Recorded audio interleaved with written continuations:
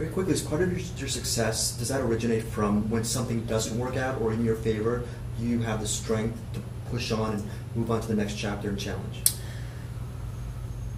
You know, I have a terrible fear that I lay awake at night with, and that's the fear of failure and the embarrassment that comes with it. And so people like to have a lot of pride and say, you know, I'm not embarrassed. I think anybody that's an entrepreneur deep down, really deep down in their soul, has fear of failure. What will people say? What will people think? And it's hard. It's a hard challenge. And so I try to ignore it as much as I can, but I find it kind of haunting me.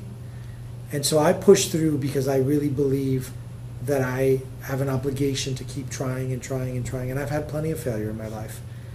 What happened was when I turned 35 and 2008-9 happened, I became much more comfortable with admitting my vulnerability, acknowledging my mistakes, saying when I was wrong, showing my cards and saying, oh, that was stupid. Crumbs could be one of those situations where I tried to outsmart something, and no, I don't think it's going to fail. But I have to be realistic. It could. Anything I do could fail.